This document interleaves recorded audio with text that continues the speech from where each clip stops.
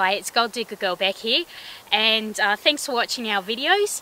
Now, I just wanted to let you know, if you are new to detecting in Western Australia, there are a few rules that you need to follow, and there is a website that we will put on the screen for you to check out some information there. So hopefully through the beauty of technology, we'll be able to pop that up on the screen for you. But to find a place to detect, where do you start? There are so many places in Western Australia, and there are thousands and thousands of miles of land to cover. Where do you go? What do you do? It's actually good to start with some research. There are a lot of good textbooks out there on the old timers and the gold that they've found around the areas. You can also go to the other websites. There's a few websites too, and I'll put another one hopefully up here that you can have a look at, and they've got a lot of great information on there.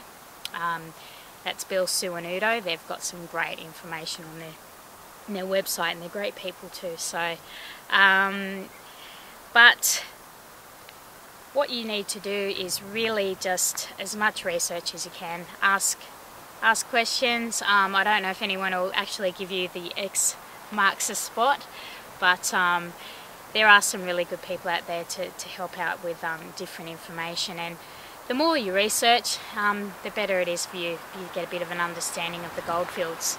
But I found it by doing just months of research on the internet and going to the State Library in Sydney and looking through text there, and going on to some gold prospecting forums as well. Okay, so you've also got a tool called 10Graph, which will give you a link to that one too. Now, 10Graph actually shows the tenements, and there are tenements that are live and pending, which means that somebody is paying to actually have those tenements. And if it's a private or a mining company, you need to find out who that is, so you can actually go and seek permission.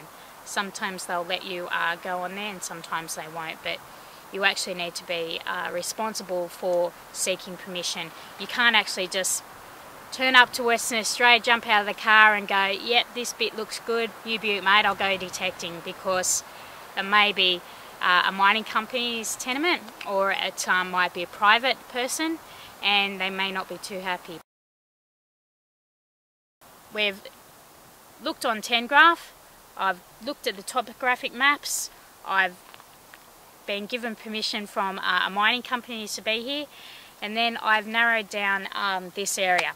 Now, there is a reef not far from here, and there's also some old timer workings around. So over here there is it's kind of a shallow kind of dig there, and which for me kind of indicates that it may not have been too deep, the gold.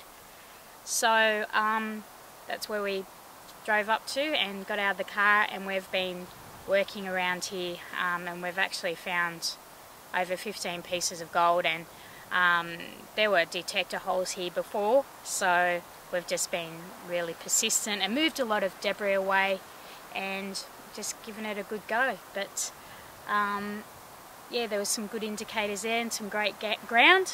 There's some great ground here as well. So yeah, the results have been there for us, so it's been a nice time, and it's a great spot.